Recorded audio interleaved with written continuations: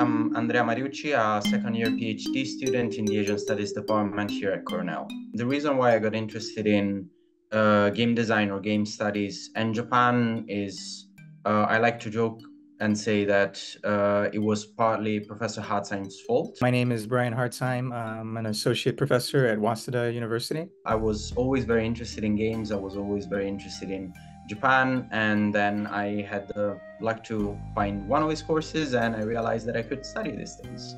And he gave me a lot of tools to do that. So what drew me to game design is I was working as a game planner and designer in Japan for a mobile games company, and I started to read some books on Japanese game design. I realized that a lot of these books had not been translated into English. There was very little understanding in English of Japanese game design or game design in Japan.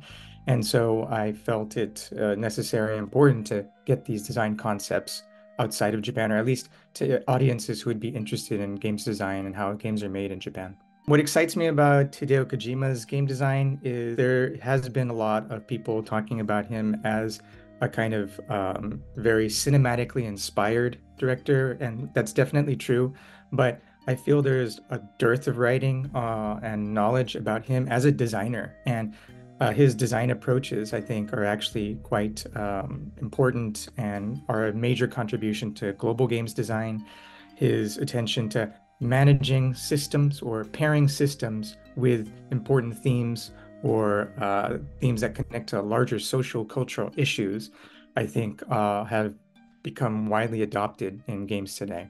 And I'm looking forward to meeting the students and faculty who are also doing work in and around these fields. I cannot wait for the talk.